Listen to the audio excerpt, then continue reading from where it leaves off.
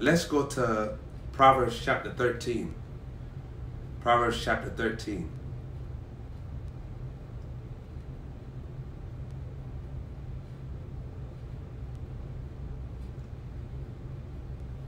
Verse 4 says,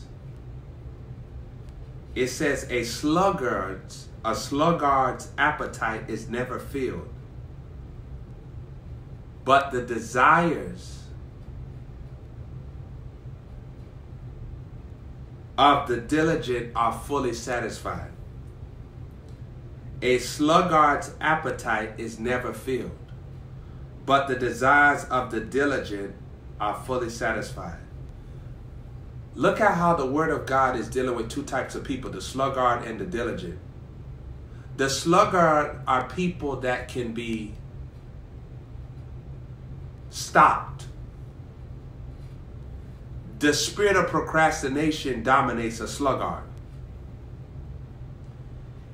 If it is the spirit of procrastination that dominates a sluggard, obviously the diligent have a different quality other than procrastination or being stopped. The diligent are those that are untouched by the devil. Receiving the anointing of diligence is receiving the anointing of wealth. If you receive diligence, you receive wealth. Diligence means that divine weapons will never go unused in your life. Wisdom door. Diligence means that divine weapons will not go unused in your life. Diligence means that whatever weapon is used will continue to be used no matter how you feel. Diligence means that a demon spirit will be disrespected by you. If you're taking notes, write that down. Diligence means that a demon spirit will be ignored when it attempts conversation with your mind. Diligence means that evil spirits are threatened by your presence. They're intimidated by your presence. Because even diligence is a conversation with the satanic kingdom. It tells the conversation says you can't touch this.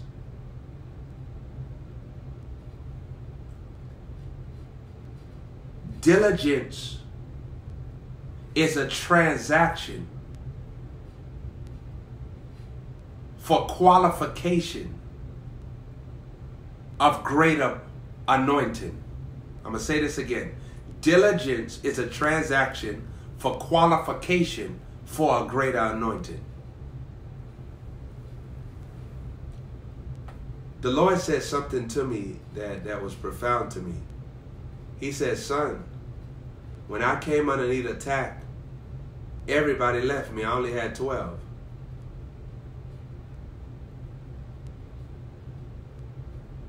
That are called disciples.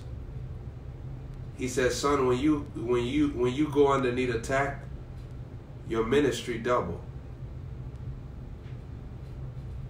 I said, Lord, well, why is that? He said, it's the greater works anointing. Oh my God.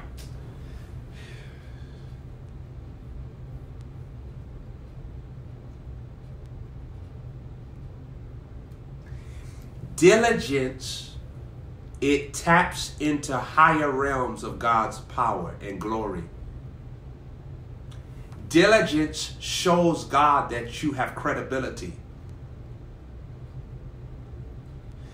Diligence is the intelligence for fruitfulness. If you want to be fruitful, meaning be full of fruits, you have to love diligence.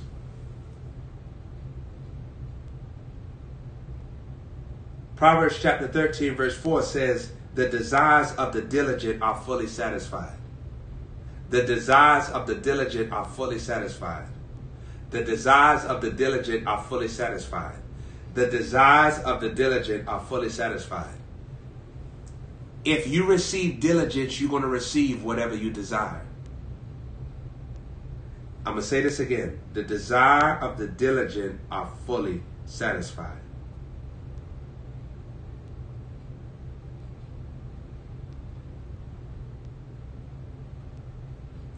Proverbs chapter 13 verse 7 says, one person pretends to be rich, yet has nothing.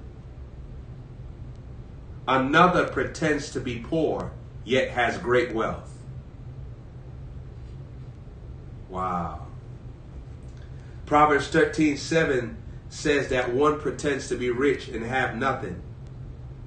That's the person that will boast in materialistic things but don't have the presence of God. And then it said another pretends to be poor. That means that this person is not looking to be esteemed by people. See, you need Prophet Joshua to elaborate on Proverbs. Because the wisdom that I'm going to give you from this wisdom is wisdom. Another pretends to be poor. This one pretends like they don't know. They act like they don't need the spotlight on them. They pretend to be poor. They're not poor, but they pretend to be poor. Why? Because they lack the need for man's approval. Did you catch that? Poor means lack. They lack the need for people's applause. They lack the need to have satanic attention or have attention from toxic people.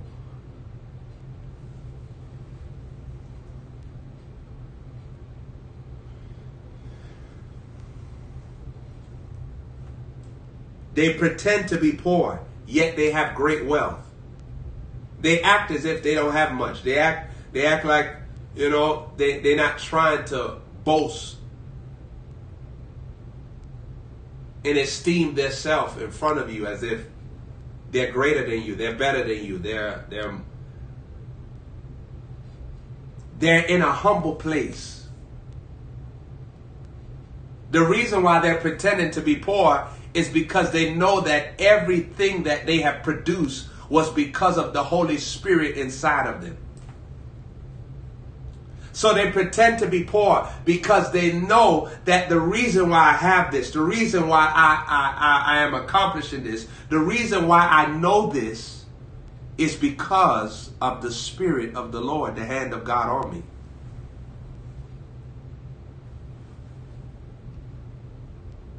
It says they pretend to be poor but have great wealth. Say, Father, I receive great wealth. Father, I receive great wealth. Father, I receive great wealth. Father, I receive great wealth. The anointing of great wealth is moving on me. I decree great wealth. I decree great wealth on my path. I decree great wealth on my life, on my season. Great wealth, great wealth, great wealth. In the name of Jesus, I decree the word. Great wealth be upon me. Great wealth be upon my day. Great wealth be upon my finances. Great wealth be upon everything that concerns me. Now, why would the word say great wealth? Because there's levels to wealth. And that's the exciting thing about sowing. That's the exciting thing about living for Jesus. That's the exciting thing about following the spontaneous instructions of the Spirit of God. Is that there is great wealth. There is measurements to wealth. There are dimensions to wealth. And there are heights to wealth. There are ascension zones for wealth. Ascension zones. It says, one pretends to be poor, yet has great wealth. That's what Jesus did when he came to the earth. He pretended like he was poor, but he was great wealth. When the blood was shed, the anointing of great wealth. The blessing of Abraham, is the anointing of great wealth.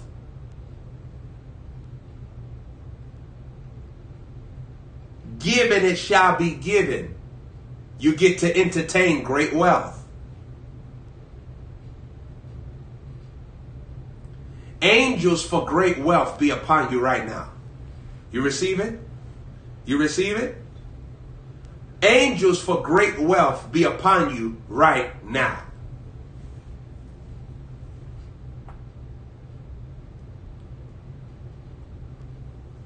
Look what the Word of God says.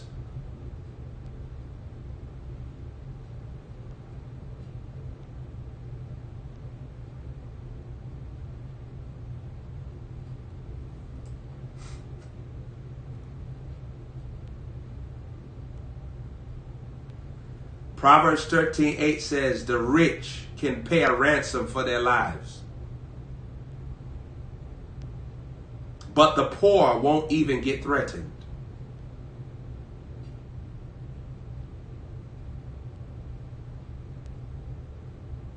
A rich man can pay a ransom for his life. I want to say this, that there's a realm of riches that can cause you to escape situations. A part of your salvation and your deliverance that comes from the Lord Jesus as your Savior is that great wealth, great riches, it helps you escape certain attacks and oppositions on earth. It defends you.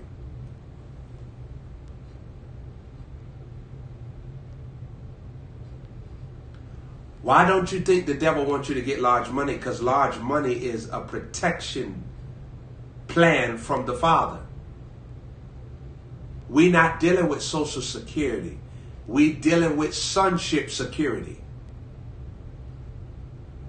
Sonship security is a power that's given to you constantly to trample over the serpent and scorpion, a power that's given to you to cast out devils. It's a power given to you to pray in new tongues. It's a power given to you to receive the grace of our Lord Jesus Christ, that through his poverty you be made rich. Sonship security is better than Social Security. Because when you're led by the Spirit going to lead you into wealth.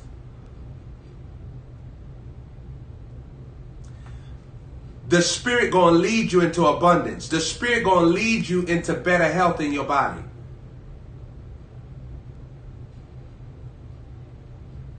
Holy Spirit, just lead me. I follow you. Holy Spirit, just lead me. Because when the Holy Spirit leads you, the Holy Spirit going to lead you into things that will feed you.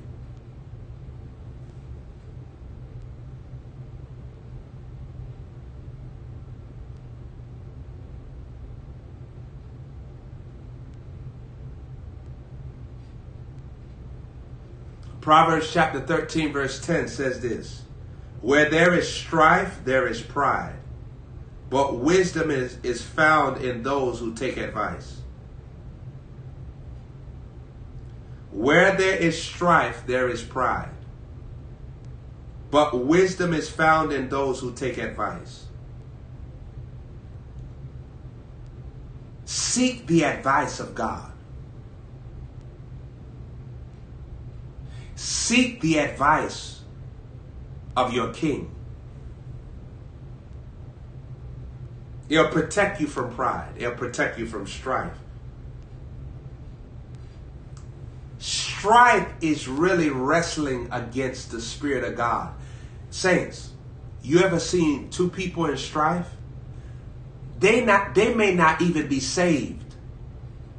But the reason why they in strife is because they're wrestling against the Spirit of God. Because the Spirit of God wouldn't want them to keep on going like that. You see what I'm saying?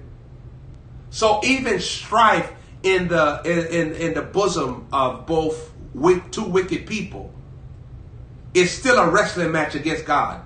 Remember, there was two harlots. The two harlots were standing in front of Solomon. But those two harlots, even though they were not saved, one of those harlots was wrestling against God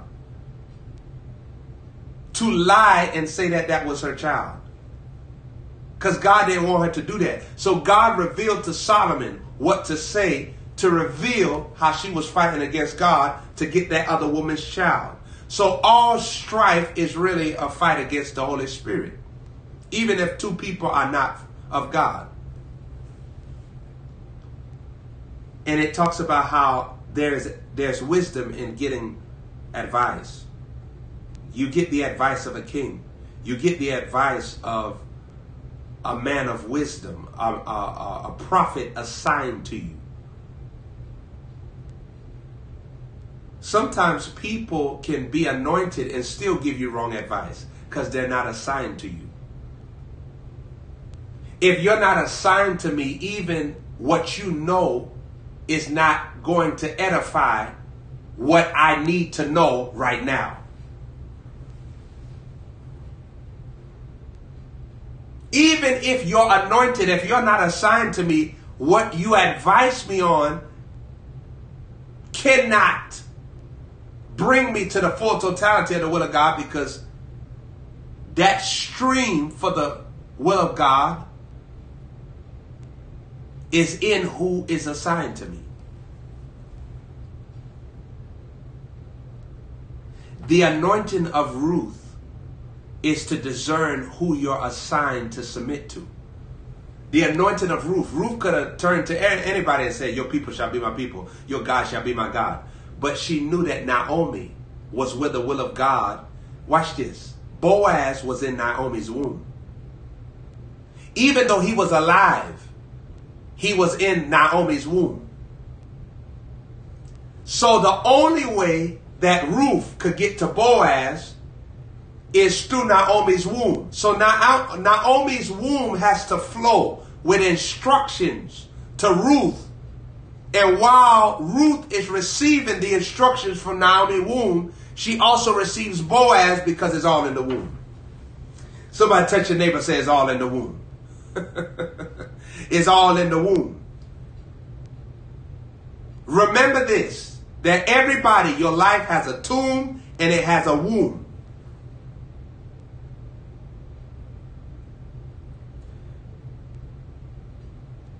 And I want to add on a third one. It has a room. The tomb, it separates you from God. The womb, it teaches you God. The room is the favor of God.